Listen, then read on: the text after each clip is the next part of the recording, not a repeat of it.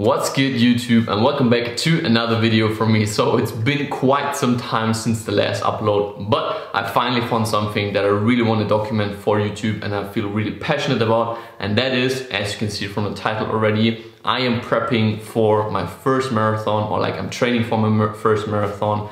And the whole idea of this is, whatever this series or season you want to call it, I just want to document my whole prep to my first marathon and just want to show you like all the stepping stones I have, like everything I have to overcome. And I don't want to make this like, this is the best nutrition for running or this is the best shoe for running, because that is not the case. Like, I have no clue about running. I have to learn everything.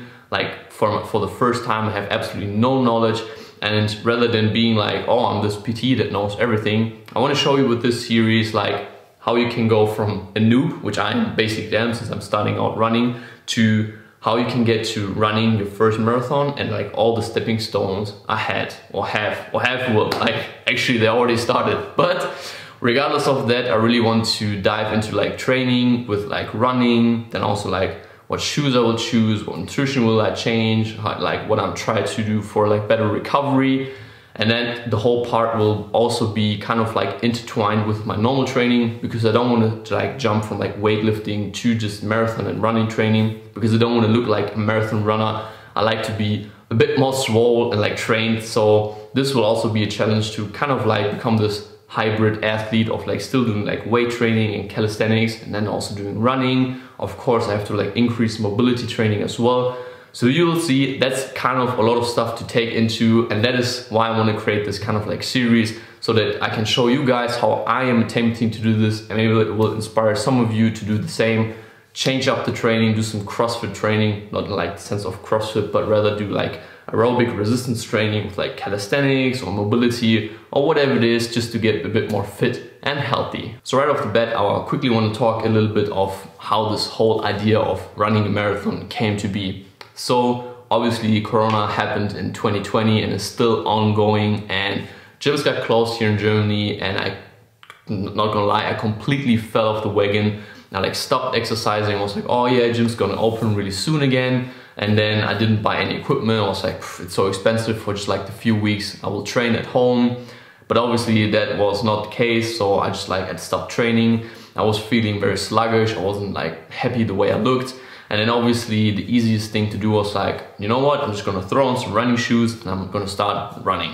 And boy, oh boy, that was harsh. Like I did back then when I started running, it was like June or something. I still have, my first 5K run on YouTube. I'm gonna put in the card somewhere up in the corner so you can click on that. That was a very humbling experience. Like I was so slow. I wasn't good at running at all. And to be honest, I thought I would be way better, because obviously I'm a trained individual. Like I go to the gym often. When I do a diet, I do a lot of cardio. So I was thinking like I should be pretty good at this, right? But that was not the case. Like my joints were hurting, my heart rate was through the roof, like it was crazy. And from there on, I enjoyed running the first time I did it. But I didn't have any structure, I didn't have any goal I want to train for. So like when I first started running, it was just like once or twice a week, nothing really serious. And then like over the weeks, maybe sometimes I would skip it, and then I had like minor injuries and had to pause. And then like when 2021 came in, I was like, you know what, I want to dedicate more training to running. And I was like, what's the goal? What I want to achieve with this, right? And running a marathon was always like one of my lifetime fitness goals. I have like a list of things I want to achieve. And I was like, I want to run a marathon. I was like, what better time to start than now? So I went on Training Peaks, I bought a training plan, and I started running, or I'm starting to run. And yeah, it's pretty damn excited. I'm really happy about it.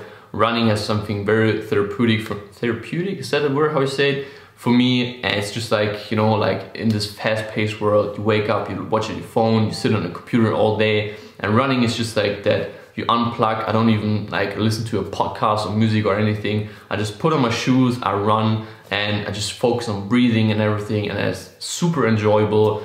So that was a lot of talking. Without further ado, let's jump into the first episode of Marathon Prep. I hope you enjoy this and hope you stick with the video.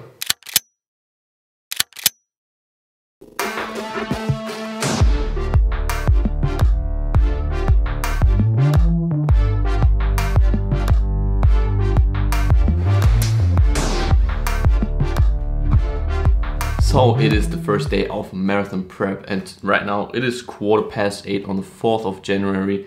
And to be honest, I'm really excited to start this whole journey. I'm also a bit nervous. Also, it is darn cold outside. It's like just 0 degrees and it's also snowing. So chose a great time to start this whole thing, but we're gonna get it done regardless. Right now I'm just drinking up my coffee. Hopefully this will help me lose some weight. And then also I'm just hydrating before the run, just the basic run things. Right now I wanna get this first run in, which is my aerobic threshold test. If you don't know what it is, don't worry. First I'm gonna do the run, then I get all the data, put it into the computer, and then I'm gonna show you why I did this run, how I did it, and like what's the reason behind it. So without further ado, let's get that first run of marathon prep.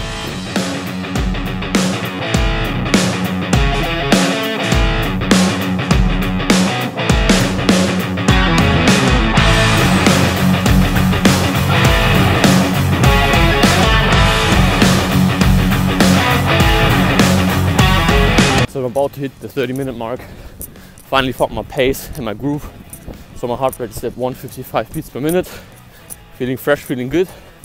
So just 30 more minutes.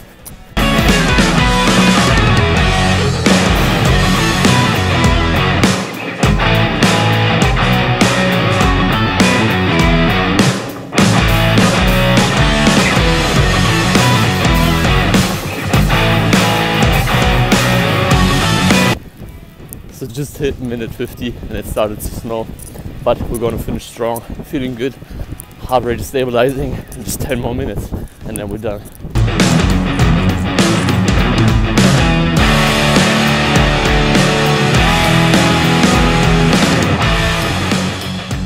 So it is a couple of hours after the run. I already showered up, already had breakfast, but I'm super hungry again. So I can already feel that my body is in need for calories. It can definitely feel that I'm running and I'm like using more calories than usual. So I'm gonna have lunch real quick, and afterwards I'm gonna tell you like why did the aerobic threshold work out, or like what's the whole point and idea of it. So just stick with me.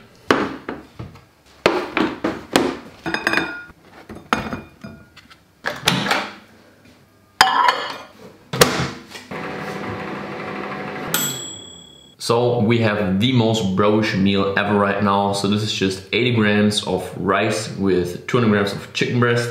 And then we have like, I don't know, maybe like 20-30 grams of avocado, sprinkled on with some light yogurt sauce and some sriracha.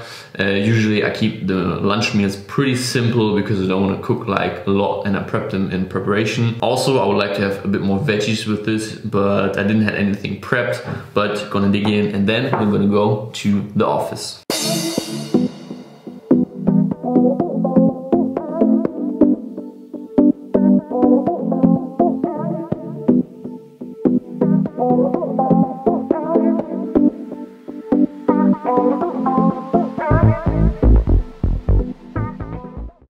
So now that I'm in the office, let's talk about the aerobic threshold test that I did on the first day of marathon prep. But before I explain how you do the test and what it is for, you need to know that the body has 3 different pathways in order to generate energy. The first 2 are anaerobic, meaning there's no oxygen present. They produce energy very fast, very quick, but they also exhaust it very fast. The third one, however, is the aerobic pathway, meaning only in the presence of oxygen the body is able to produce energy. So depending on the intensity that you're doing your exercise, whatever it may be, like running, weightlifting, swimming, your body will choose the pathways accordingly. Meaning if you do something very intensive, very hard, the body will choose like the first and the second one. If you do something very slow and steady, then the body will choose the third pathway, which is also the one that the body can sustain for a very, very long time. For example, if you run a marathon, your body needs to produce energy for like 2, 3, 4 hours. So as you already maybe guessed, with the aerobic threshold test, we want to know at what beats per minute the body is switching from aerobic pathway to anaerobic pathway. Because for marathon training, you mostly want to train in the aerobic zone because you want to be built in that fitness, you want to run that at a good pace, you want to be able to sustain that for a long period of time. We don't care about the anaerobic pathways because for a marathon you're going to run for like several hours, right?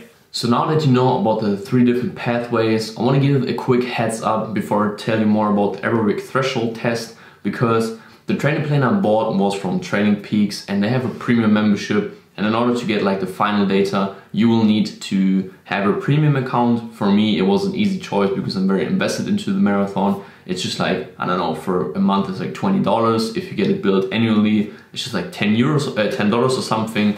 So you probably can find also the calculation online if you search for it. I was just too lazy. So here's how you do the test. You want to warm up for 15 minutes. You want to run at a very easy pace, so the perceived effort should be easy and you should still be able to hold like a normal conversation. And after the 15 minutes are over, you want to immediately start your heart monitoring device, whatever that be, like a watch or heart rate monitor, and you want to continue to run for 1 full hour.